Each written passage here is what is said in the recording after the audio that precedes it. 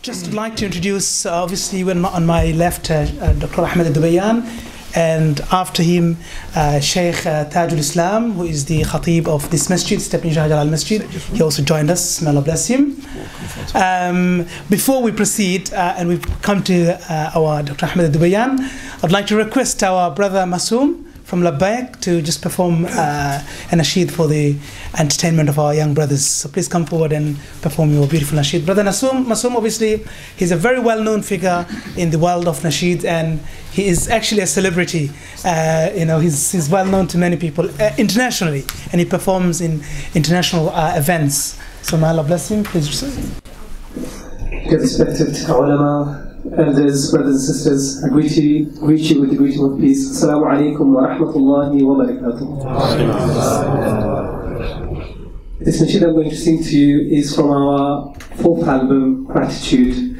Before I sing this nasheed, I want to ask you a quick question. How many of you guys have been to Hajj? Raise your hands. MashaAllah, a fair amount of brothers, MashaAllah, have been to Hajj. For those of us that have not been, may Allah subhanahu wa ta'ala invite us to the blessed city of to perform this holy pilgrimage.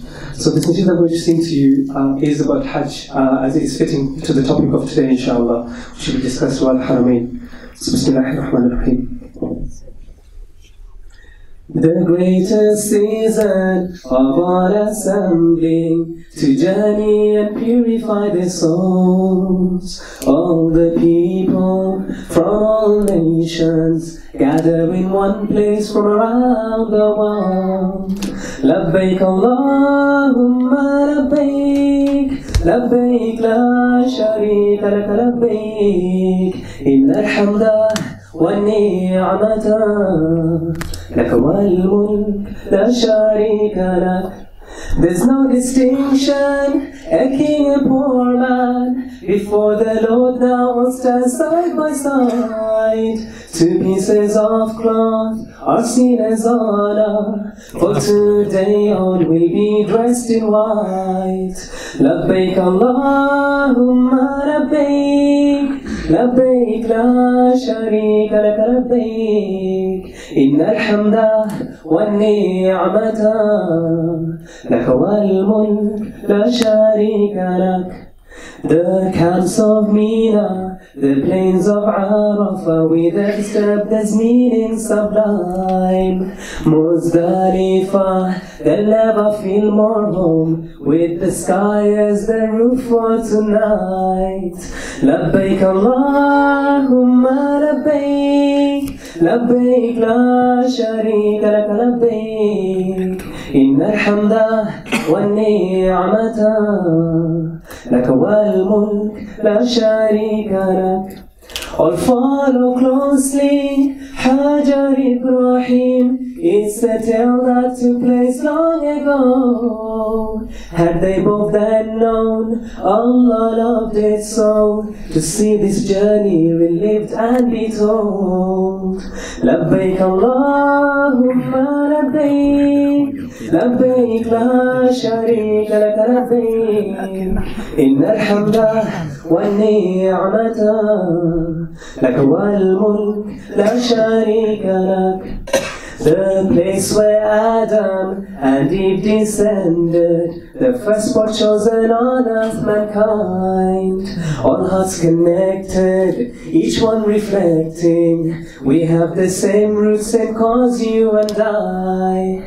Labbaik Allahumma labbaik, labbaik la sharika laka labbaik, innal hamda wan ni'mata laka wal mulk la sharika lak.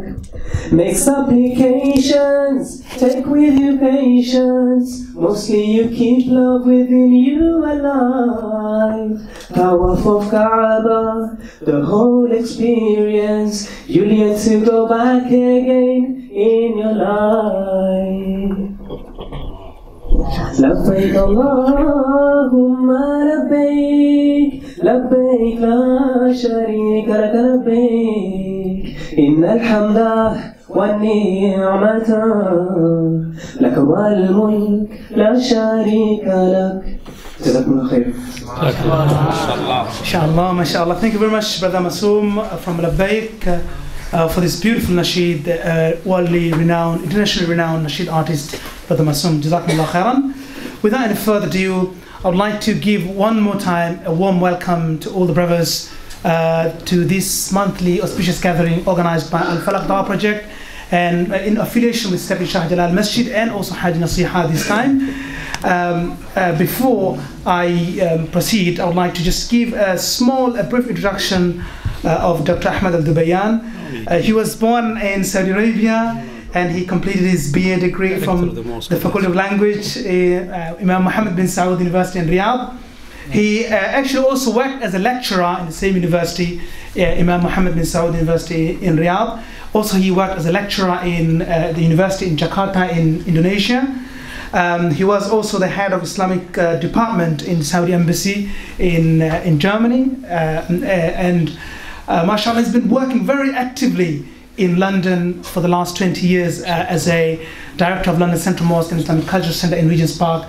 He contributed immensely towards the betterment and well-being of the Muslim communities in the United Kingdom on all levels. We're actually very happy to have him here. He doesn't travel that much, I know, to different parts of London. He likes staying within the Central Mosque. But alhamdulillah, we're very happy to have him here in Stepney Shahjalal Masjid. So we are very happy and would like to say Jazakumullah khairan from Shahjalal Masjid and from the Tahamless Council as well as the Borough and also East London. Jazakumullah khairan. So I'd like to pass the microphone to Dr. Ahmad al-Dubayan. Bismillahir Rahmanir Rahim. Alhamdulillahi Rabbil Alameen. أحمده سبحانه وحمد الشاكرين وأستغفره استغفار المذنبين والصلاة والسلام الزاكيان على المبعوث رحمة للعالمين وإمام المتقين وسيد الأولين والآخرين نبينا محمد وعلى آله وصحبه أجمعين. أخواني السلام عليكم ورحمة الله وبركاته. Now, first of all, I have to correct Sheikh Kazi a little bit, if you allow me. Actually, I didn't come here because I didn't find time, but it doesn't mean that I hate to come here. No, I love to see you. I love to come to all of you. Wallahi al-Azim, but Allah knows that is really how much the time is so tight because of many responsibilities, many engagements and everything in the London Central Mosque. Maybe some of you know about that. That's number one. Number two, I would like to thank Sheikh Kazi, my brother and my colleague also in the London Central Mosque, and all of you and the Sheikhs, the Qari and the Sheikh, the Imam also for this invitation. I'm really so happy to be among you here today. And forgive me because this is the first time I come. But inshallah, maybe there will be other times. Inshallah. If you like it, of course, I don't know. Inshallah. Our subject today, I think, is very important. And Sheikh recite actually Surah Al-Qadr and recite some verses about the Ramadan. We are only a few days in Ramadan. And Sheikh told me to speak about how we receive Shahr Ramadan and also to speak about khasa'is or virtues of Mecca and Medina. Yes. I don't know which one you want to start with, but let's start maybe with Ramadan as you want, or khasa'is Mecca and Medina. Well, actually, let's start with Mecca, يعني the Hajj. Also the nasheed was about Labbaik and about Hajj. Let's start about Mecca and Hajj, inshallah. Of course, as we know, Hajj is the fifth pillar of Islam. When Allah subhanahu wa ta'ala revealed the Quran, Hajj in the beginning of Islam was not a duty. Till after, of course, the Hijrah, then Allah subhanahu wa ta'ala revealed at the end of, around the end of the life of the Prophet sallallahu alaihi wasallam, then Allah subhanahu wa ta'ala ask or order his Prophet and the Mu'mineen to go to Mecca for Hajj. The thing that is actually this pillar of Islam is different from other four pillars. The other four pillars you can do them anywhere, except the fifth one, that is you have to do it in a special, precisely in a certain place, that is Mecca. Shahada, you can say it and believe in it anywhere. Prayer, you can do it anywhere, any mosque, and sometimes some of the prayers it's better to be done and at home also, not in the mosque. Which one? Salatul Layl. Salatul Layl is better at home actually. And Sunan also sometimes, the Prophet ﷺ said, don't have your house like cemeteries. Nobody is praying there. You have to pray sometimes at home. And the zakat, you can do it also anytime when you have saved money, and the money after 1 year you have to give the zakat. It's not only in Ramadan, it is any time when the year actually passed, then you have to give the zakat. I'm going to talk about this inshallah. And also Siyam, which is the fourth. Siyam is Ramadan. This is, you can fast anywhere, but the time is a certain time, which is the month of Ramadan. While the Hajj is actually certain about the time and certain about the place where the Hajj, this pillar must be done in this place, in this time. This is actually in the month of the Hijjah, the last month of the Islamic calendar. The Hijjah started from the 8th day till, of course, the 13th of the Hijjah. It's about 5 days, the whole Hajj. You can make it even shorter, but it's better really to do it all full, especially for those who go for Hajj for the first time. Mecca itself as a city actually has some virtues because it's a holy place. Why Mecca is the holy place? Because Allah subhanahu wa ta'ala has chosen this place for His house, for the Kaaba, which we call it the house of Allah subhanahu wa ta'ala. When Allah subhanahu wa ta'ala chose this, some scholars said Ibrahim is the one who built the Kaaba for the first time with his son Ismail, as it is mentioned in the Quran. The Quran didn't say actually it is the first time to be built, but he said when Ibrahim and his son Ismail left the foundation of the Kaaba and they put it, which means maybe it was built before. And some scholars said the Kaaba was built even before Ibrahim, but it was destroyed maybe after a long time and forgotten. Then Allah subhanahu wa ta'ala sent His Prophet Ibrahim alayhi salam, peace be upon him, and with his son Ismail, peace be upon him, to come there and to raise the building again after the destruction, for Allah subhanahu wa ta'ala to renew the rituals again for people to come for Hajj.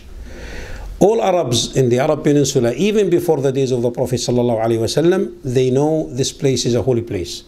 And some of them used to say, well, this is our father Ibrahim is the one who built the Kaaba.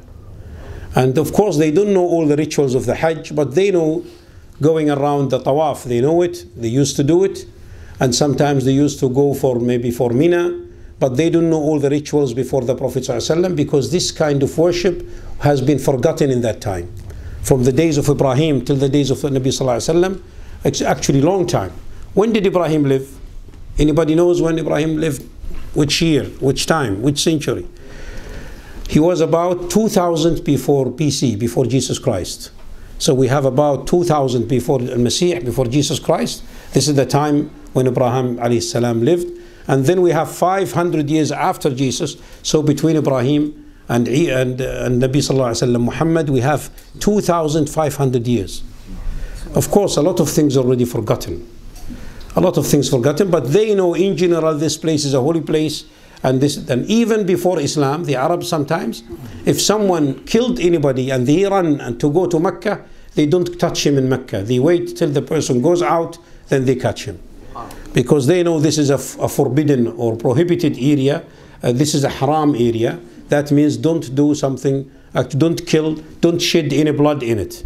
That was before the Prophet ﷺ. When Prophet ﷺ came, Nabiyina Muhammad ﷺ, that was confirmed, of course, in the Quran. And all these rituals then again renewed by the Quran and added, and of course all the old rituals which had been forgotten in that time, they are again ordered by the Quran again. One of the virtues for this place, this is the haram area. This is an area in Mecca which Ibrahim alayhi salam himself, he decided this according to, of course, teachings of Allah subhanahu wa ta'ala. This area is haram. When we say this area is haram, or Mecca al-Balad al-Haram, or al-Masjid al-Haram, what does it mean? Some people, especially those who do not know about Islam, or sometimes the new Muslims, they know haram, it means prohibited, like halal meat, haram meat. When you say Masjid Haram, they say, how come Masjid Haram? Doesn't match. That means we are not allowed to pray, for example. No, that means this area is haram. It is very respected. There are rules for it. One of the rules for Bayt al-Haram and for Masjid al-Haram, for Makkah al-Mukarramah, that is you must not kill anything. Even birds, even small animals, It is respected. So anybody, he is not allowed to hunt. No hunting in this area.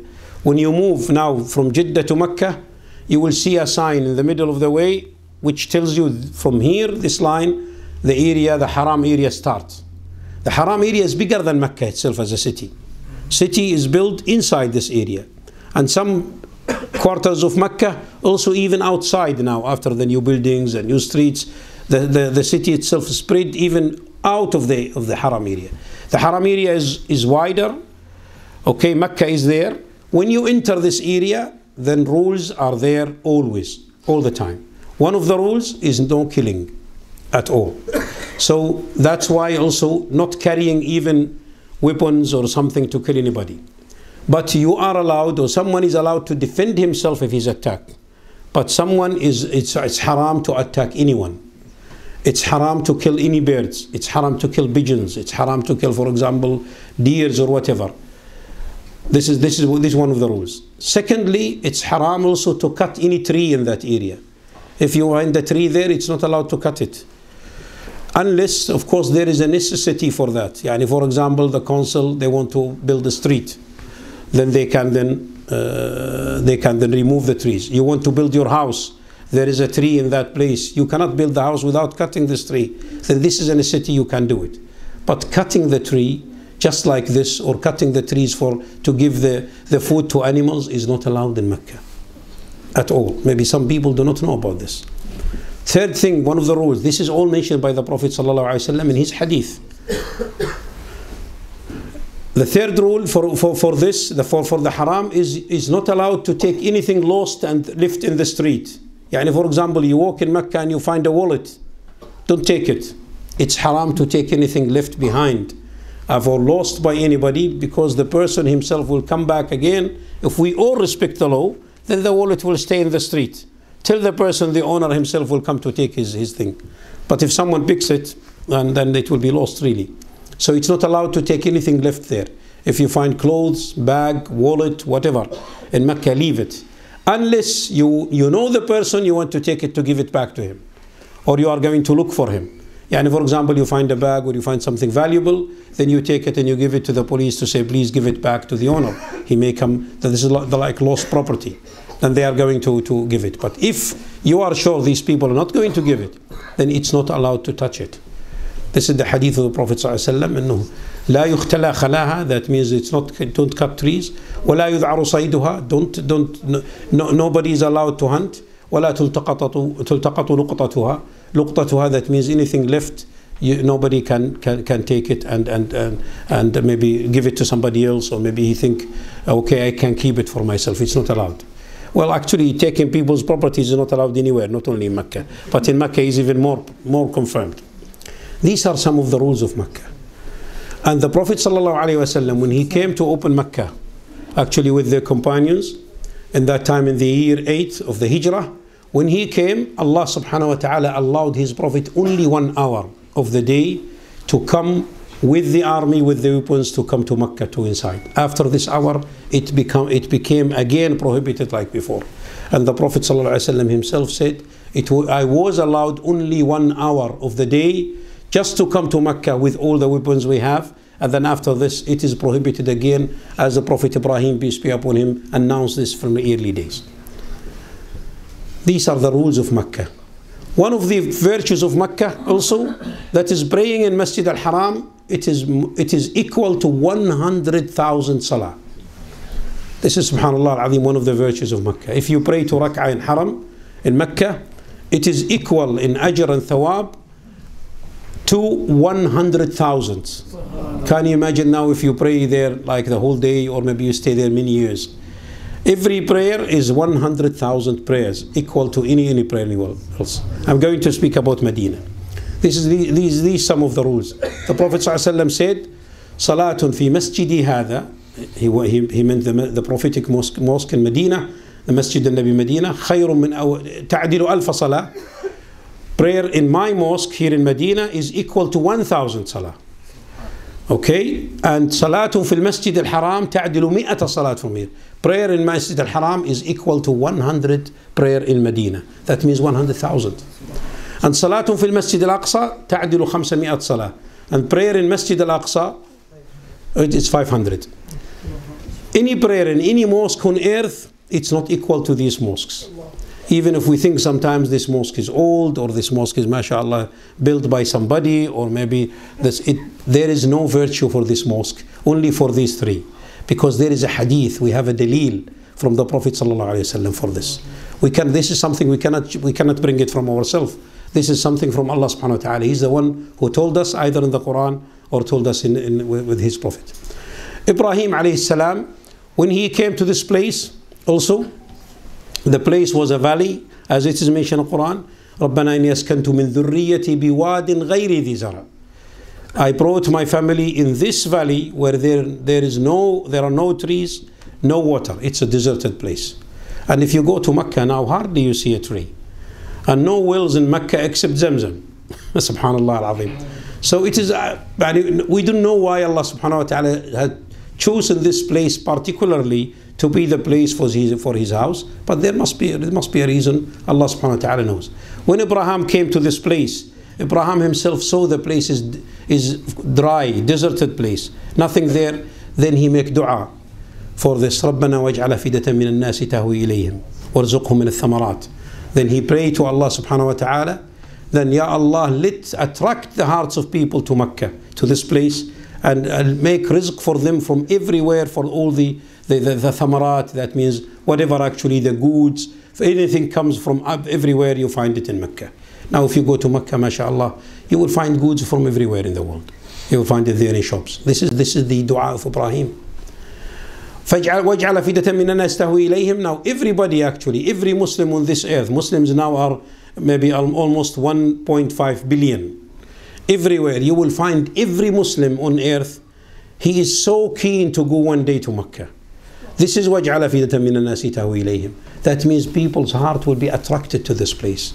Even those maybe who are not that much practicing Islam and some other things, but when it comes to Mecca, when it comes to Hajj, when it comes to Umrah, you will find their hearts really so keen to go there. Their hearts are taken, and you hear the nasheed by the brother just a few minutes ago. And by the way, we have a very big literature about the love that people have for Mecca and for Haram, for Kaaba, for Zamzam, for Mina, for Muzdalifah, for Arafat, for all these places where the worship, where Ibrahim alayhi salam did the worship, did the Hajj worship for the first time with his son Ismail, then followed by other prophets, then at the end followed by the Prophet sallallahu alaihi wasallam. There is a big literature, not only in Arabic. There is a big literature in Arabic. There is a big literature in Urdu. There is a big literature in Bengali language. There is a big literature in Persian. There is a big literature in Turkish. In African languages, poems, books, travelers' books, everything about going to Mecca. Even from the West, we have also memories from the West. From many people went there.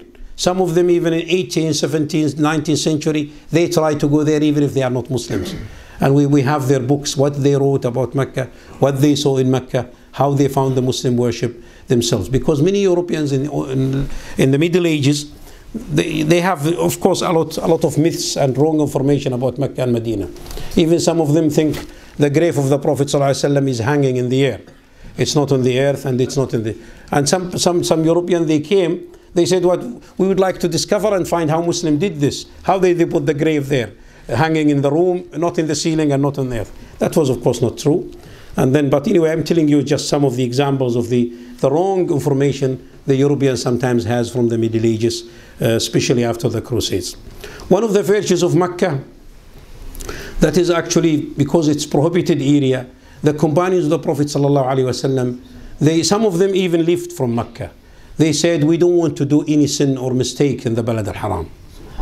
Yes, one of them is Ibn Abbas. Ibn Abbas radiallahu anhu is the cousin of the Prophet ﷺ. He is one of he was 13 years old when the Prophet ﷺ died. Ibn Abbas lived in Mecca sometime, then he moved to Taif, which is 40 kilometers from Mecca. When someone asked him, how come you go from Mecca and you stay in Taif? Taif, of course, the weather there is better than Mecca. It's not so hot. He get old also. Then he said, I cannot stay. Well, this is really a place, I feel shame that is to do anything wrong when I am in the Balad al-Haram, in the Haram area. And this is it is also one of the places the scholars throughout history from everywhere, they try to stay in Mecca for some time. We have many scholars who came and stay in Mecca after Hajj. Some of them stay till the next season. Some of them stay many years. One of them, for example, is Jarullah al-Zamakhshari. He called himself Jarullah. Why? Because that means Allah's neighbor, or because he's in Mecca, that means he's a neighbor of the house of Allah subhanahu wa ta'ala. That's why he called himself Jarullah. There is a special blessing in Mecca because of the dua of Ibrahim alayhi salatu wassalam. This is also one of the virtues of Mecca. There is a blessing. And that's why you see in Mecca, subhanallah, millions of people come every year. Millions. Now recently also the Umrah is open most of the year. And also for the Hajj, you will find maybe at least 15 million come to Mecca every year. And with all these people who come, you will still find barakah, subhanAllah. And there is a blessing in the city. Sometimes it's tight, it's crowded, even in Masjid al-Haram. Those who actually have patience and become patient in Mecca, actually Allah subhanahu wa ta'ala will reward them for this, because they come to worship and they suffer a little bit because of some problems, some circumstances actually in Mecca, and that makes them really more rewarded by Allah subhanahu wa ta'ala. These are some of the virtues of Mecca al-Mukarramah. May Allah subhanahu wa ta'ala inshallah give you, all of you, the chance to go there for Umrah and for Hajj, not only one time but more than one time inshallah. And of course recently we know now a lot of projects now done in Mecca. Also Mecca becomes bigger, a lot of streets, a lot of channels. So because of the expansion of the Haram, because of millions coming, you cannot keep the Haram as it was. Otherwise, it will not be possible actually there will be like vacancy for all people, or the capacity of the mosque will not be enough for all people. We come to the Medina. Of course, one of the virtues of Mecca also Zamzam. Zamzam, and we know the story of Zamzam, all of us. I don't think any Muslim actually doesn't know the story of Zamzam. But Zamzam is the blessed water. How do we know Zamzam is blessed? Because the Prophet ﷺ said that. The Prophet said that about Zamzam, and it is really curing people when you have the intention for Allah subhanahu wa ta'ala. Allah subhanahu wa ta'ala give a blessing especially for this water. I have to mention here that is anything that is we think it's blessed, we have to have a dalil from Shara. This is a very important point. Anything people tells you this is a blessed thing, or a blessed place, or a blessed mosque, or a blessed person, you have to have a dalil from the Shara. You have to have a proof from the Quran or from the Sunnah. How do we know, for example, Zamzam is a blessed water? Because the Prophet ﷺ said that. How do we know olive oil or olive tree is a blessed? Because Allah mentioned this in the Quran. Min shajaratin mubarakah. Any other water, if we don't have any proof from the Quran, from the Sunnah, then don't listen to what some people say. If you go to drink from that well, if you go to pray, particularly in this place, 30 minutes only. I haven't talked about Medina, I haven't talked about Ramadan.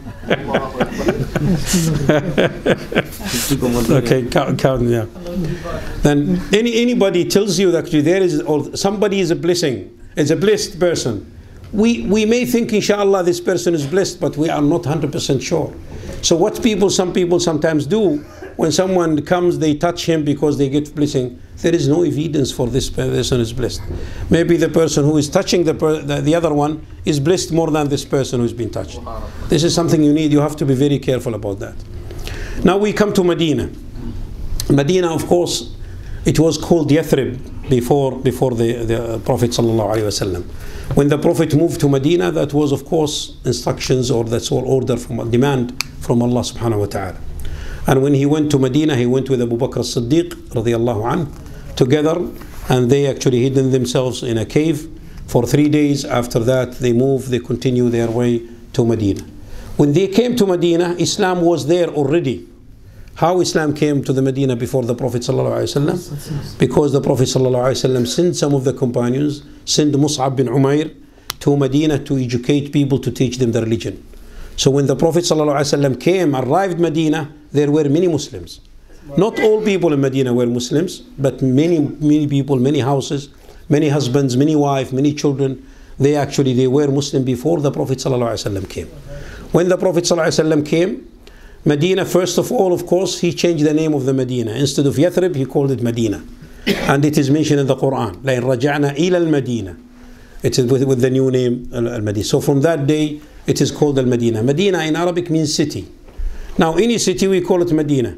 Actually, I say Madinat London. That means city of London. This is in Arabic. But when we say Al-Madinah, the Medina, that is actually, it goes only to the Medina where the Prophet ﷺ, he called it Al-Madinah.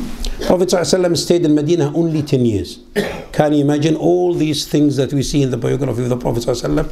All these battles and all these things, all the tashri' and the teachings and the Quran and all these incidents and events and activities happening in the seerah within 10 years in the Medina. Subhanallah al-Azim. You see how much the time of the Prophet ﷺ was blessed. He did a lot of things actually in short time. And in Mecca, after the first revelation, he stayed only 13 years. When he received the first revelation, he was 40 years old, sallallahu alayhi wasallam. Then he stayed in Mecca 13 years. Young people, you must memorize this. The age of the Prophet ﷺ when he received the first revelation was 40. So he lived in Mecca as a person, normal person, till he is 40 years old, sallallahu alayhi wasallam. But people in Mecca during the 40 years, actually they call him the honest, the Amin, Al-Amin, the honest person. Because when they dealt with him, selling, buying, dealing with anything, he's a very honest person, never lied, never cheated, never tricked people at all. When he was in the age of 40, he received the first revelation of the Quran. اقرأ باسم ربك الذي خلق. Then he stayed 13 years in Mecca, trying to establish the Muslim community, the first Muslim community or society in Mecca. It didn't work because there was war from the people, the disbelievers in Mecca, who tortured the companions, who tried to kill some of them. They killed some of them actually. Then the Prophet ﷺ, after that time, sent some of the companions to Al-Habasha, to Abyssinia in Africa. Then he himself decided to go to Medina. After he met some people from Medina in Mecca, they said, okay, we welcome you if you come. Then he sent Mus'ab bin Umair to teach people in Medina. After a short time, he himself, sallallahu alayhi wasallam, went with Abu Bakr as-Siddiq to Al-Madinah. And this is what we call the Hijrah. And this is the first year in Islamic calendar. That's year 1 from the Hijrah. And that's why we write Itch after the year now in the Islamic calendar. The Medina has virtues also. One of the first virtues is the Prophet ﷺ is buried there. The grave of the Prophet ﷺ is in Medina. And this is of course the biggest honor of this city. This is the biggest honor of this city. And the Prophet ﷺ said, Al-Anbiya yudfanuna haythu yamutun. The prophets are buried in the place where they die, where they pass away. So when he actually died, he died in the room of Aisha radiallahu anha. Then Abu Bakr told them, they said, I heard the Prophet ﷺ said that. Then they dig in the same place where Sallallahu Alaihi Wasallam passed away. This is his actually the place where his grave is till today. And of course in the beginning that was beside the mosque. It's not inside the mosque. I'm going to tell you about this if the time allows us. One of the virtues of the Medina, there is a blessing in Medina. And subhanallah, because of the dua of the Prophet Sallallahu Alaihi Wasallam Muhammad. Mecca, the blessing came from the dua of Ibrahim alayhi salatu wassalam. The blessing of Medina came from the dua of Muhammad sallallahu alayhi wasallam. And he asked Allah subhanahu wa ta'ala to give blessing in food, to give blessing in people, also to remove the diseases from Medina outside. And that's why the scholars said the Medina, there is no illness or epidemic illness can come and spread in Medina. Subhanallah al-Azim. This is because of the barakah of the dua of Nabi sallallahu alayhi wa sallam. And you can feel it yourself, subhanallah. When those who visited Medina, when you come to the Medina, you feel your heart changed. You don't know why, but you feel there is something happen. This is, I felt it, and everybody who went to Medina, they know that. When they come to Medina, they find really things very easy. There is a blessing everywhere you go. Even the people are so kind and so nice. If you talk to somebody in the street, there is a special spirituality in this city. This is because of the dua of the Nabi sallallahu alaihi wasallam, and this is because he is there. And Medina also, it is the best city where to live if you can.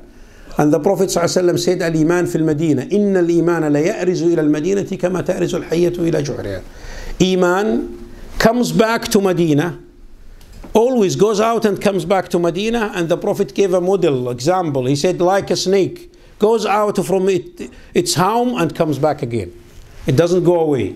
Inna al-iman la ya'rizu ila al-Madina, means comes back to Medina kama ta'rizu al-hayyatu ila juhriha, as the snake comes back to its home. sneaking, then coming back to them. The Medina is the house of the Imam, because the Prophet ﷺ there. One of the blessed area in Medina is Al-Baqi', where the many companions of the Prophet ﷺ, Sahaba, they are buried there. And Nabi ﷺ made a dua for Al-Medina, Allahumma ghfir li Ahl al-Baqi'. He asked Allah subhanahu wa ta'ala to forgive for all people who are buried in Baqi'. Subhanallah al-Azim. And many, by the way, after the generation of the Sahaba, many followers, Tabi'een, buried there. Many scholars buried there. Till today, some people are buried in Al-Baqi'. This is a special place which is not far away from the Haram. Al-Madinah also, the Prophet ﷺ said, I will be the shafi' in the day of judgment for anybody who stay in Medina and he has some suffering, like from poverty or illness or whatever in Medina, and then he take this with patience and tawakkul ala Allah. He will get my shafa'ah in the day of judgment. This is also speciality about the Medina.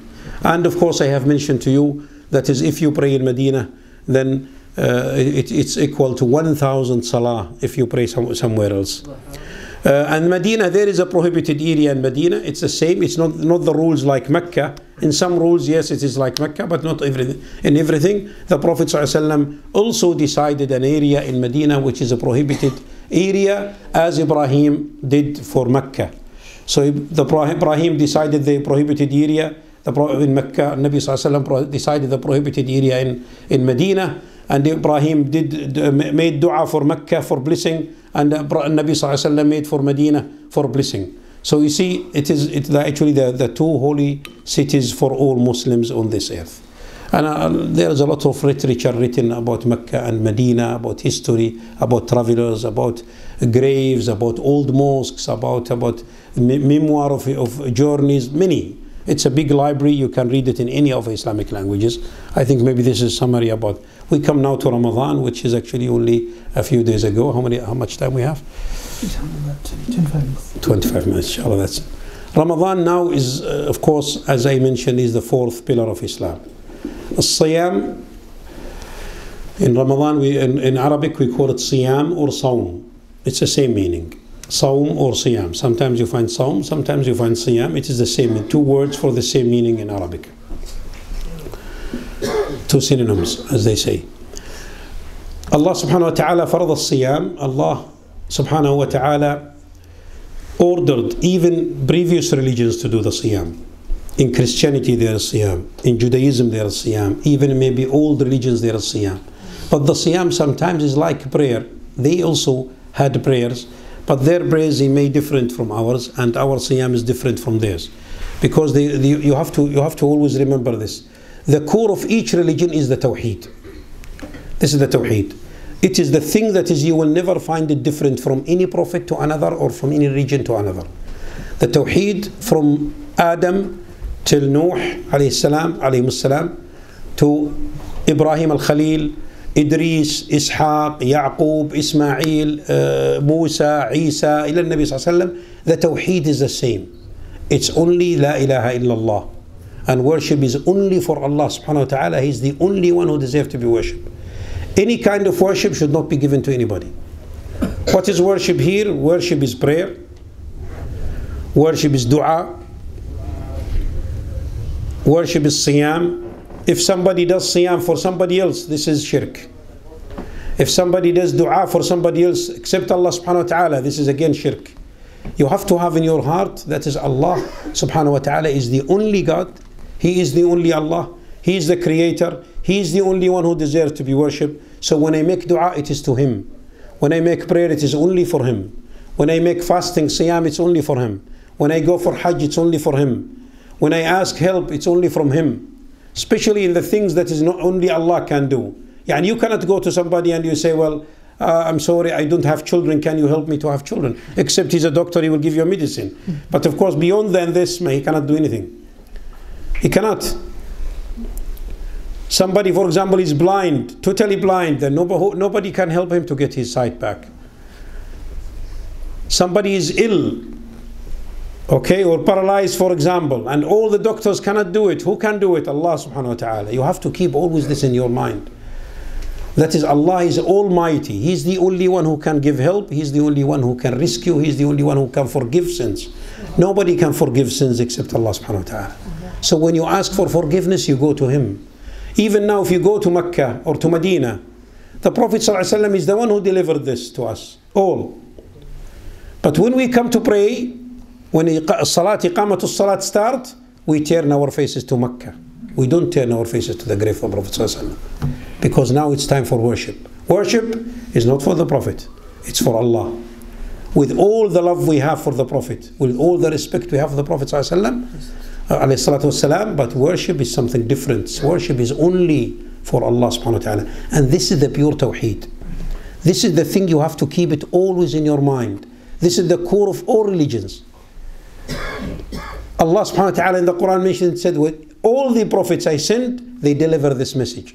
La ilaha illallah.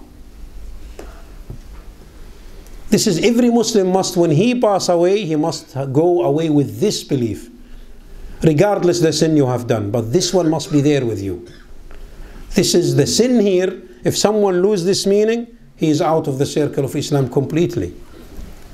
If someone, for example, does a mistake like drinking alcohol or maybe doing something, this is a sin, but he's still a Muslim.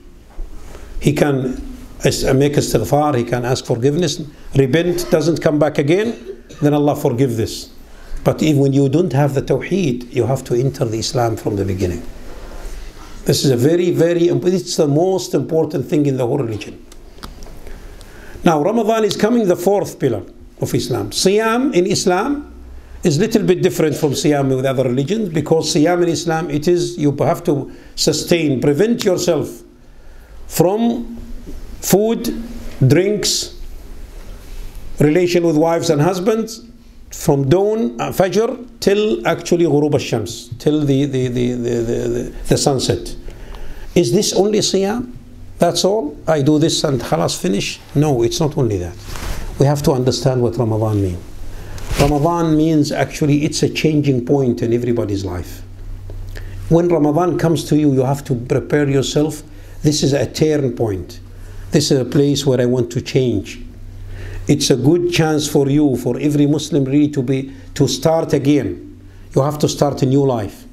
How I start a new life? In different levels. You have to start, for example, with your worship. You have to revise yourself. I'm going to do the fasting. Is the fasting what Allah subhanahu wa ta'ala wants me to do is just only I don't eat and I don't drink?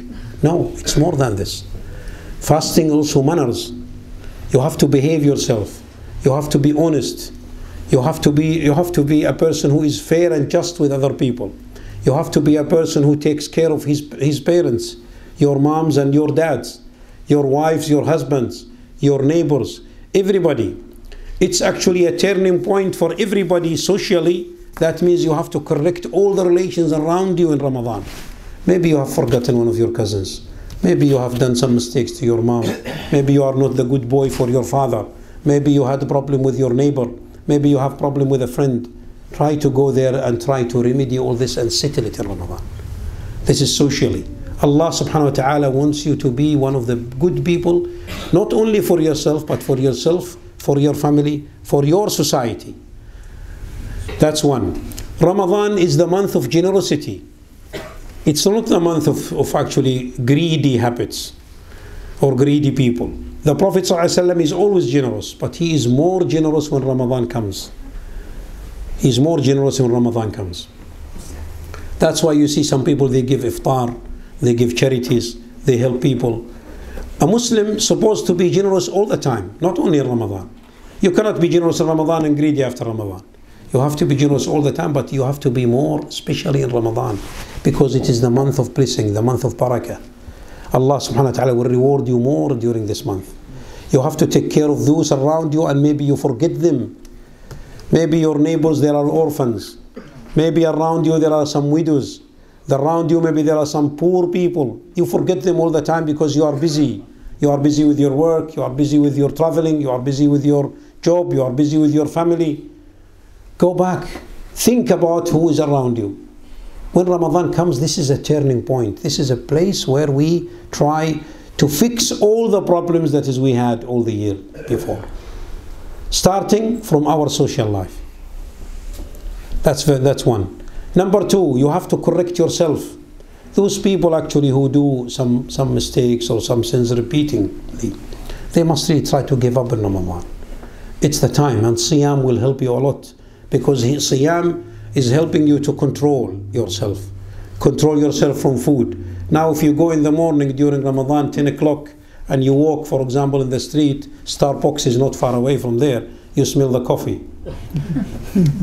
10 o'clock in the morning, it's wonderful to smell the coffee. But who stop you not going there and order coffee and drink it? Nobody cares if you do this. Maybe nobody sees you also. The one who sees you is Allah subhanahu wa ta'ala. When you remember this and you prevent yourself and you hold yourself from this, this is what we call it obedience to Allah subhanahu wa ta'ala. This is the ibadah. This is to show your obedience to Allah, to show to Allah subhanahu wa ta'ala you are controlled by instructions from Allah subhanahu wa ta'ala, by orders from Allah subhanahu wa ta'ala. You can hide yourself and eat. Who knows? Nobody knows. You can go to the toilet as if you do wudu and then you drink water. Nobody knows. You are fasting, but Allah knows everything. Allah knows even what you think about in your heart. Subhanallah al-Azim. So remember this always. So Ramadan is the time to control yourself, to be better than before. Those brothers who sometimes drink things which are not allowed, those brothers even who sometimes smoke, it is their chance really to give up, to quit from all this. Quit. But when you want to do the quitting, you have to remember you are doing this fi sabilillah, for the sake of Allah subhanahu wa ta'ala. When you have the real intention for this, Allah subhanahu wa ta'ala will help you. He will help you to do it. Intention, I'm going to talk about it. Also, Ramadan is a good chance for you to what we call it now in the modern time, we call it time management. To manage your time.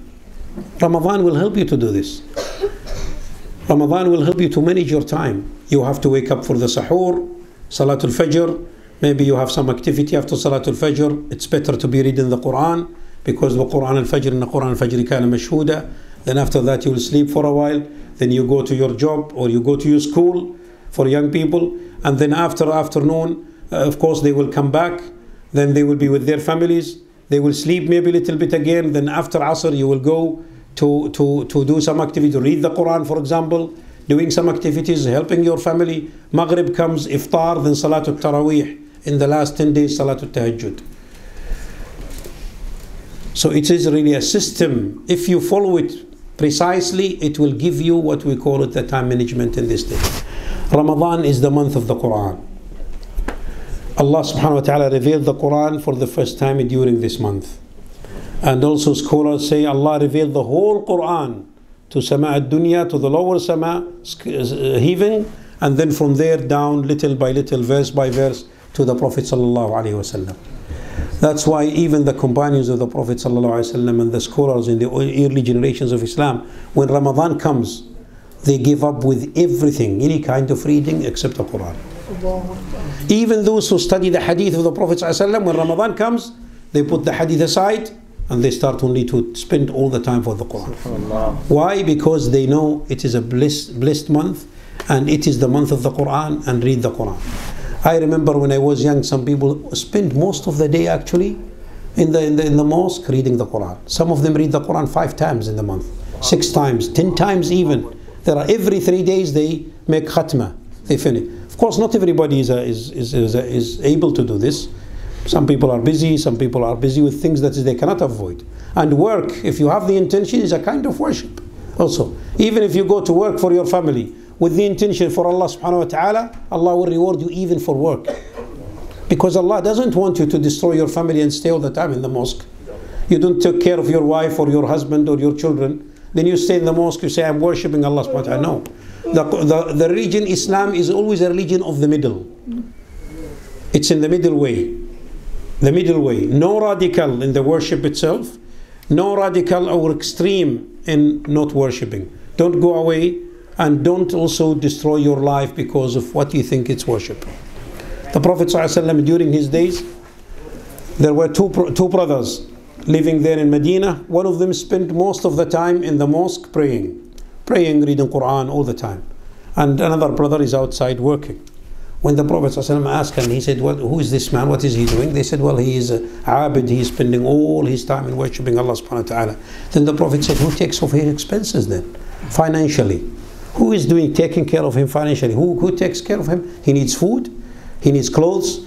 He needs many things. If he spends all the time here, then who takes care of him?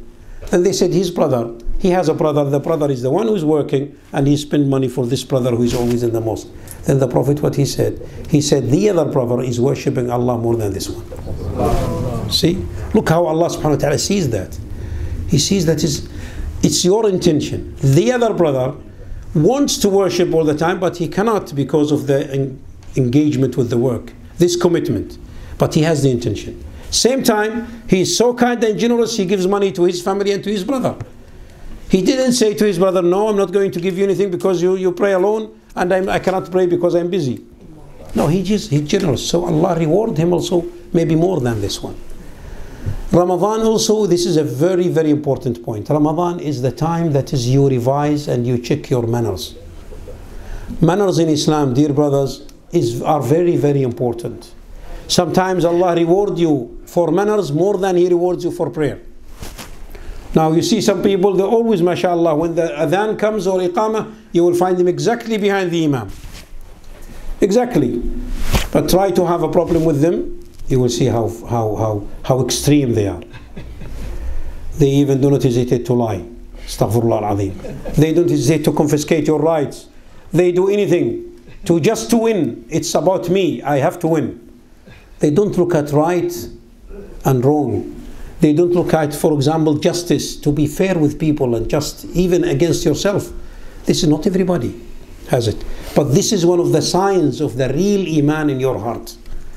The Prophet ﷺ said in another hadith, إِنَّ الْمَرْأَ لَيَبْلُغُ بِحُسْنِ الْخُلُقِ دَرَجَةَ الصَّائِمِ لَا يُفْطِرُ وَالْقَائِمِ لَا يَفْطُرُ. Some people, because of their good manners and behaviors, they reach the degree of the person who always fast and all the night pray. What did they do to reach this level? They didn't do anything. They had only good manners. They don't lie. They deal with people in very kindness, even if they are angry. They don't take anybody's right. They try to guide everyone. They don't cheat people. They don't lie to them. Manners, they are sometimes, if you have the intention. Now if somebody says, Assalamu alaikum, you are so busy. You don't want to say, but remember Allah subhanahu wa ta'ala. Then I reply, Alaikum assalam wa rahmatullahi wa barakatuh. I have a problem with somebody. Then he wants something from me. No, because I have problem. No, I have nothing for you. Astaghfirullah al-azim. Rights are rights. It has nothing to do with your feelings. Manners are very, very important. We sometimes forget them. We think actually we can come closer to Allah subhanahu wa ta'ala only by doing prayer and reading the Quran. But manners are very, very important. Also, in Ramadan, one of the manners we have to talk about, people used to come to the mosque in Ramadan more than other days because it's the time of Taraweeh. It's the time of Tahajjud. After that, people come together in the mosque. Don't forget the good manners in the mosque. Mosques also need good manners. It's not allowed to fight in the mosques. It's not allowed to shout or scream to people in the mosque. Also, Muslims are allowed to bring their children in the mosques. When you bring your children to the mosque, it's a good chance that is to teach them discipline. When you come to this place, it is a place of a quiet place. Don't speak loud. Respect. You have to follow the Imam. You have to stand beside me. Don't run away from here disturbing other people. Don't make the place dirty. Don't throw anything from it. Children will grow up with these manners. That is, this place, the mosque is respected. Respected. It's not like anywhere I go. It's not like my home. I can put this one anywhere. I can take it. I can throw it even in dining room or somewhere. Then I take it the next day. No, the mosque is different. A Muslim must be clean actually everywhere he goes. Even in the street, is not allowed to throw rubbish. But when the mosque it comes, the house of worship, it is even more. Patience is very important. Fasting, of course now Ramadan is still in summer, or almost in summer, okay? It's in spring actually, where the day is long. Now if you hold yourself from food and from drinks all the day, I think 17 or 16 hours this year, well this needs patience. This is a good chance to control yourself, to teach yourself self-control. It is also a time to remember those people who do not find food or drink all the year, not only Ramadan. For them, any other day is like Ramadan. They don't have food. Some people in this world, they don't find food all the day and all the night. Not only the night. The night, alhamdulillah, here we fasted during the night, and in the evening we have meals.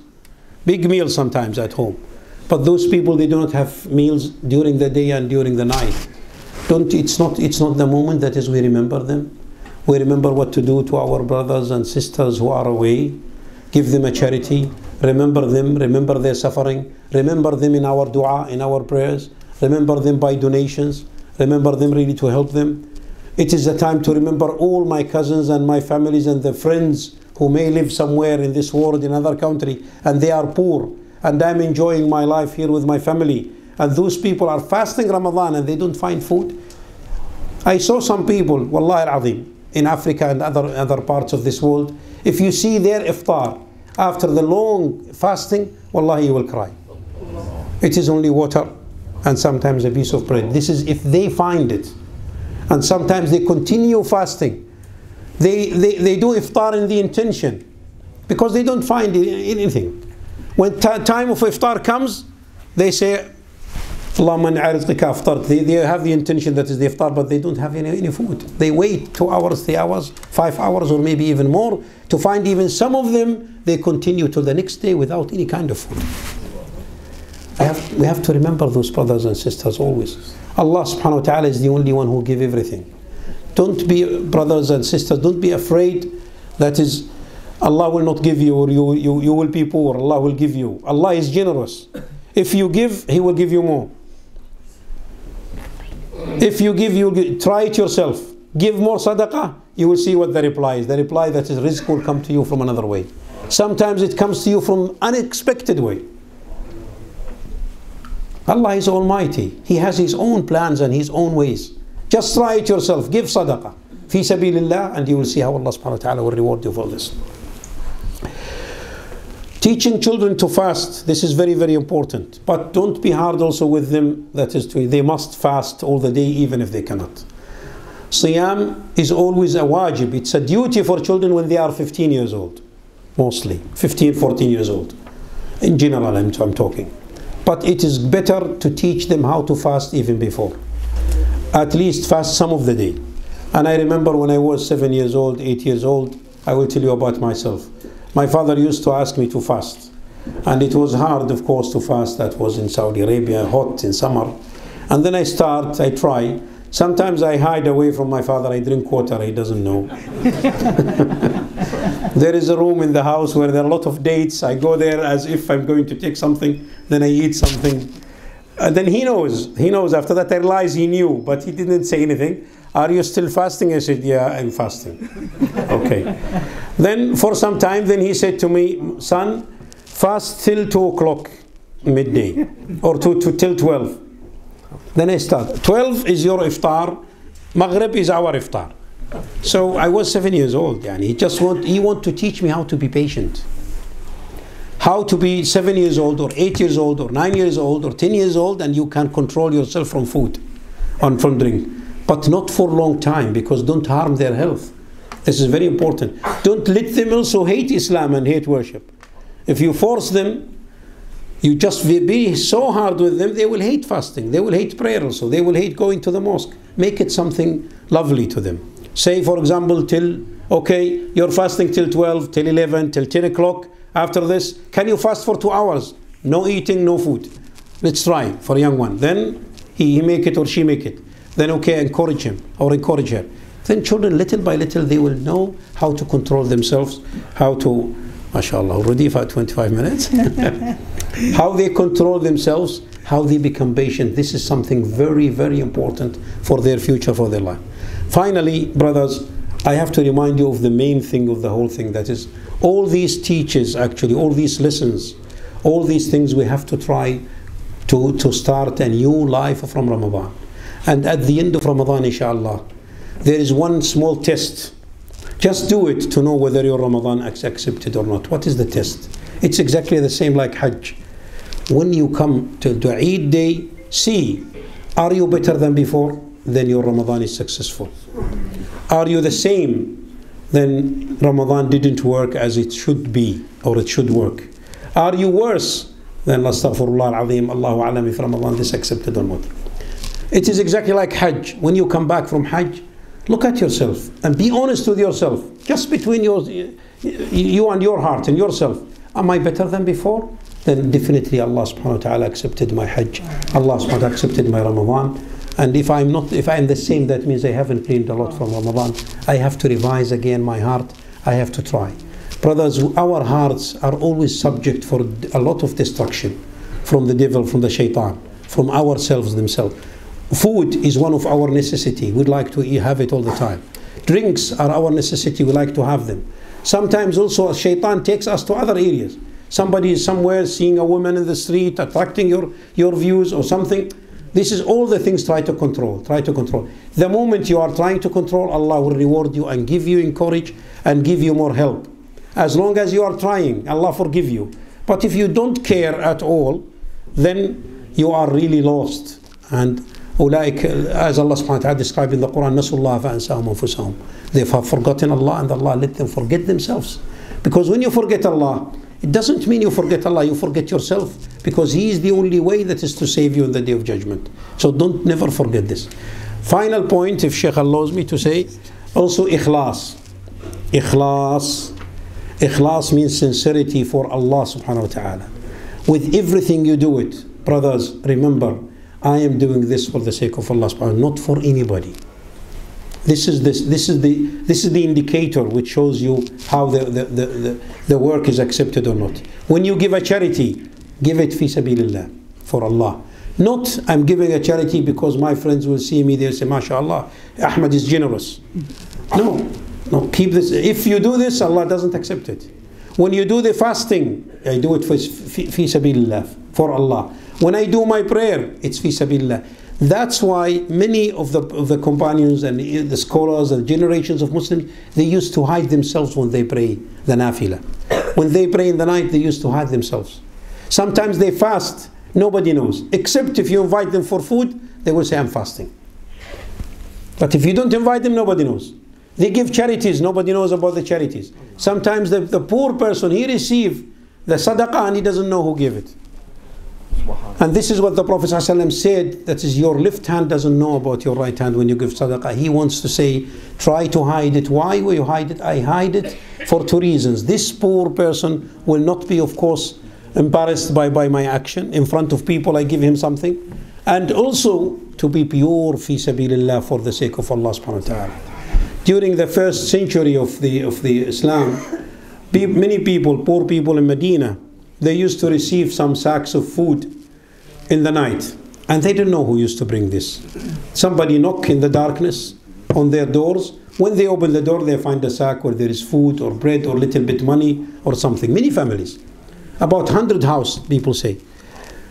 Many years. And they tried to catch this person who knocked at the door in the darkness, then lift this and then run away. They didn't. Till after many years, Ali ibn al-Husayn, ibn Ali ibn Abi Talib, radiyallahu anh, he passed away. When he passed away, nobody knocked on their doors anymore. And the people knew that he was the man who come in the streets of Medina in the darkness all the night, giving the poor families some charities and put it near the door, knock at the door so that they open, they take it, and they didn't know who used to give this. This is an example of these people, how they hide their work. They don't want people see, or their names, for example, written there or known or announced. They want Allah to know this. That's it. And this is the ikhlas. This is the sincerity for sabilillah. Any work you do it, try to do it, remember the niyyah. Remember the niyyah. Sometimes we do things just practically like sport. We do it. We don't remember the niyyah. No, try always to remember the niyyah. Without pronouncing it. Just the niyyah. I go to the mosque. I give this charity. I'm fasting today, alhamdulillah. I'm doing this. I go for Hajj. I do this. I take care of my mother. I take care of my wife. I take care of my husband. I take care. Then all this, a wife says that this is actually fi sabilillah, because Allah ordered me to do it. And the Prophet ﷺ said, even when you smile to somebody, fi sabilillah, this is a charity. If the man take food and put it in his wife's mouth, this is a charity. If you feed an animal, dog or cat or whatever, any animal, you give it water or food, when you know it, you intend this is a charity, it's a charity. Allah reward you for it. Don't underestimate any good work or good action you do it. Sometimes we underestimate small things, but Allah sees them bigger, very big and huge. And we don't forget Allah subhanahu wa ta'ala forgive a woman who was a prostitute because she gave water to a dog, lost dog in the desert. Allah reward her, thank her for this, then He forgave all the sins before. Just because of a dog, water for a dog, which doesn't cost that much. You see how Allah subhanahu wa ta'ala is grateful and thankful. Wassalamu alaikum wa rahmatullahi ta'ala wa barakatuh. Jazakallah khair. Sorry, I talk too much. No, that's fine, that's fine. I would like to extend my gratitude to Honorable Dr. Ahmad al-Dubayan, the Director General of the London Central Mosque and Islamic Culture Centre in Regent's Park.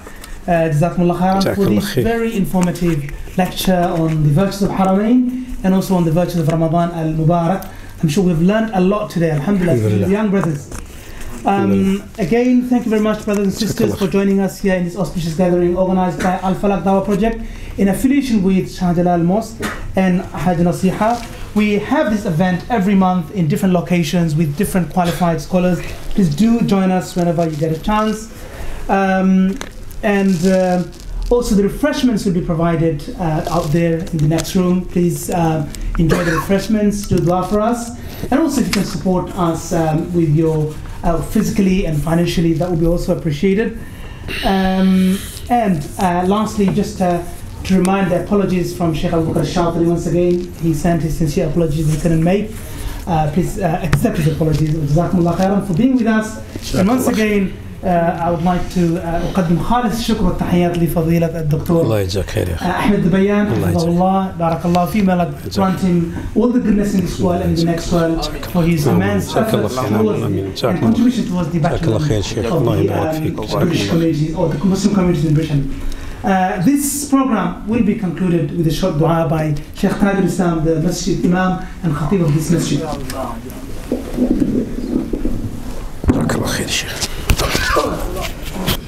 Assalamu alaikum wa rahmatullah. Just I would like to say to Sheikh Ahlan wa Sahlan Marhaba for here, Alhamdulillah.